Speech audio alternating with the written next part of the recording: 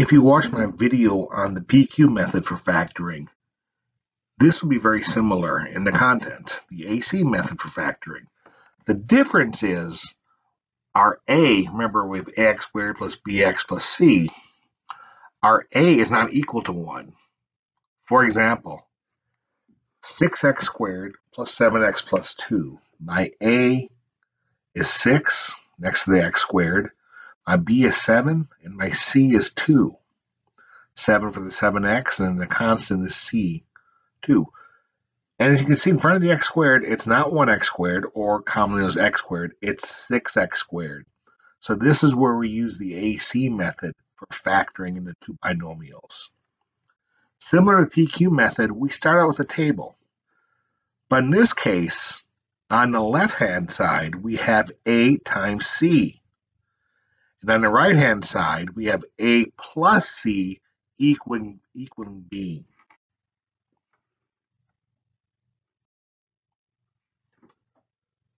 Using our equation from above, 6x squared plus 7x plus 2. Remember, we have A times C on the left and A plus C equals B on the right. We're using this A, B, and C from our equation above, again, where our A is 6, our B is 7, our C is 12. Well, A times C, in this case, would be A is 6, C is 2, so 6 times 2, which equals 12.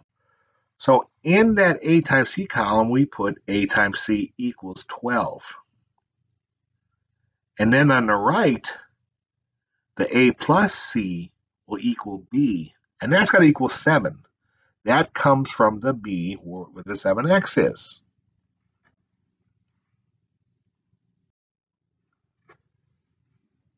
This equation, 6x squared plus 7x plus 12, we've set up a table here where A times C equals 12 on the left side, and A plus C equals B, which would equal 7 on the right side.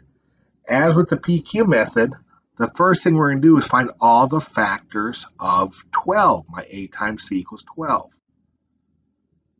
And as you can see, 1 times 12 equals 12. 2 times 6 equals 12. 3 times 4 equals 12. And let's not forget our negatives. Negative 1 times negative 12 is positive 12. Negative 2 times negative 6 is positive 12. And negative 3 times negative 4 is positive 12. I'm just putting all these in here.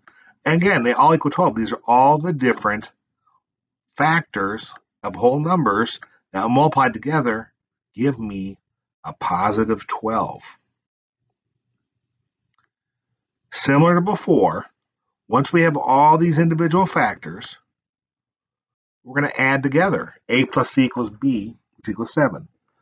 We take our 1 times 12 here, we take the 1 here, and the 12 here.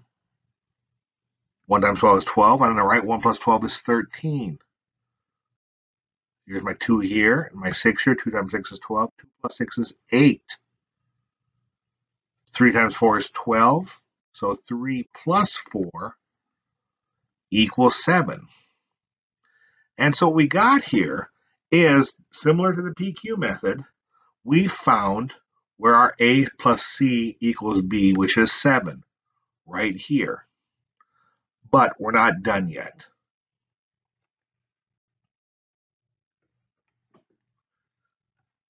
As I showed you on the previous page, we found our 3 times 4, which equals 12, and 3 plus 4 equals 7.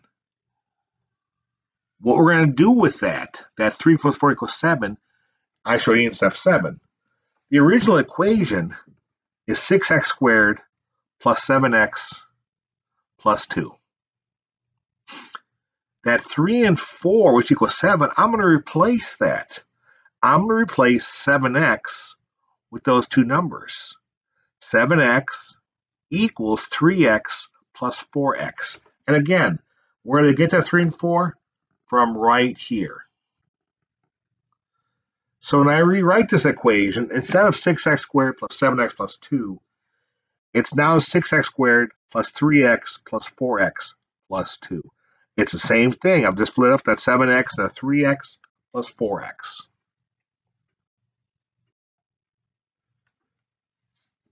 Step 8, I've got my equation I had on the previous page, 6x squared plus 3x plus 4x plus 2. And I'm going to separate those out. I've just underlined them so you can see where I replaced it. But I'm going to separate them out with two sets of parentheses. The first set, 6x squared plus 3x, that's in one set of parentheses, and then plus the second set, 4x plus 2. Again, all I've done is separate these out with two sets of parentheses.